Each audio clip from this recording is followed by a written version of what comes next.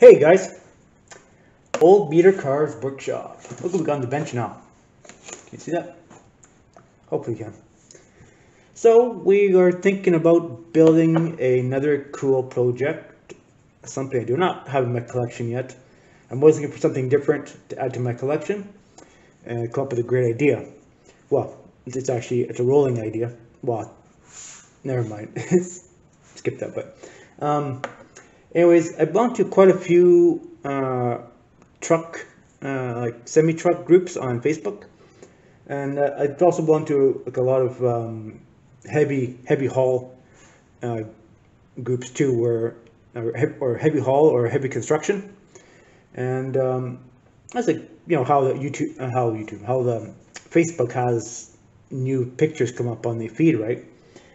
So, anyways, they came up on the heavy construction. They had an older, I think it was a Kenworth.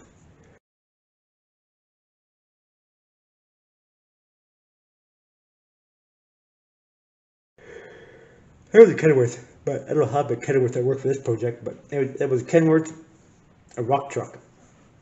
Something from the early 70s, even late 60s. I think it was late 60s, I think it was.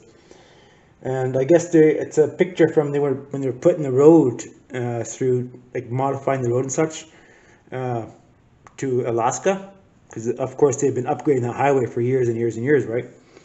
So that particular model, where they were doing work on that Alaskan highway, and of course, if you know the rock trucks, I don't know how familiar you guys are with the rock trucks, but you have to maybe research it. They're not as popular in the lighter duty as they are now. Now they have 60 ton, 100 ton, and plus over 100 ton like mining trucks, right, to do these projects now. So, anyways, basically, the trucks are built in a certain manner where they're strictly off-road, right? They're not designed for on-road driving. They're strictly off-road trucks. And of course, being off-road trucks, they need higher stance in here. The fenders are not like this, so this means I'll have to cut the fenders off the hood here, which is okay, and make my own metal fenders, because these trucks have a higher stance, right? So basically, if the guy wants to work on the truck, he has to get out of the cab, walk in the fender, and work on the engine. That being said, this whole hood here is going to have to be cut so you get access to the engine. And also, being these trucks run around in first or second gear all day long, of course they're working hard, right? And you need airflow. So you need lots of airflow to keep that engine cool, and we're going to be cutting that hood for that purpose. Bumper should be okay. I'll have to add some little ladders here for that. Fenders, the gas tank should be okay. Of course, I'm gonna have to raise the cab up a bit. Maybe I can scale, I don't know, probably quarter to 3/8 of an inch. I have to raise the cab up because these trucks are lifted. I mean, and the rear suspension too, I'm not too sure. Of course, it's a heavy duty suspension on those trucks, and I'll probably just have to use what I got and modify what we have here. I'm gonna have to source out taller tires. I'm not too sure what the tires look like on this. I can't remember, but I may have to go taller tires. Find something. I'm not too sure yet. Might have something in the stash that may work, but I don't know. We'll have to see. So yeah, so that's of course it's going to be don't need a sleeper on it, so all these things are going to come off, which there's no need for it. Now the dump box on it is not a regular dump box. They're a lot wider, and some of them actually go beyond the tires, right? They're built basically come in heavy, and that's what the guy wants. So, and also the wheelbase is probably going to be altered too, which is okay.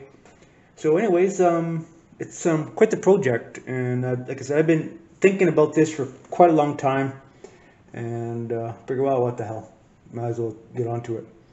And so this is my August project. So I might have to, yeah, forget that. There's a guy on online. I have to find out what his name is, but he has all the resin truck parts. But well, probably 3D printed now, but you have to get some taller tires for sure, or make something. Well, we'll figure it out, right? So, anyways, yeah. So that's where it is right now. And if you guys want to know anything about rock trucks, just type in rock trucks into Google, and you'll see what I'm talking about. Old school, of course, is not as skookum as they are now, but you know, it is the way it is, right? So this would be more of a lighter duty version of what they use in actual mines. This would be more for road construction. So we had recently, well, I mean, my company is always doing, we're always doing road construction all the time, right? We're always doing road construction projects. And we recently had in the yard a big Volvo rock truck. You know, articulates in the center. So that was kind of cool.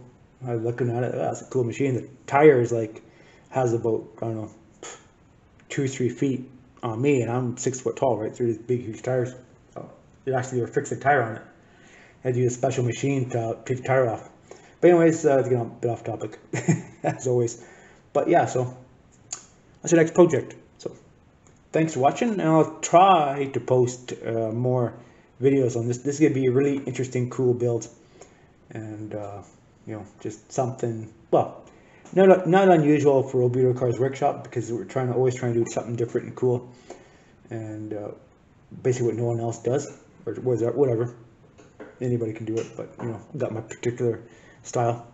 So anyways, guys, thanks for watching, and I'll see you in the next one. Bye.